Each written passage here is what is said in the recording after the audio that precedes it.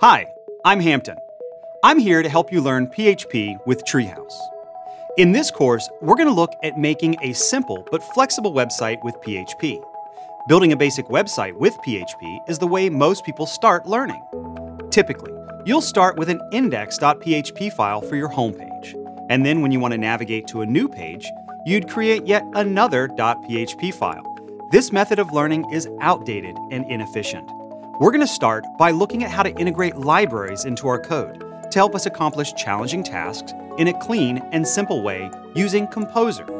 Then, we'll look at how to use these libraries to create clean, RESTful routing for our project using a micro framework, and then using a templating language so we don't have the need to write the same code over and over.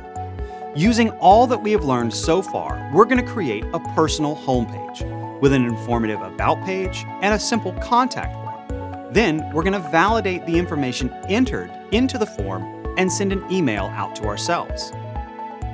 So come join me and learn PHP today.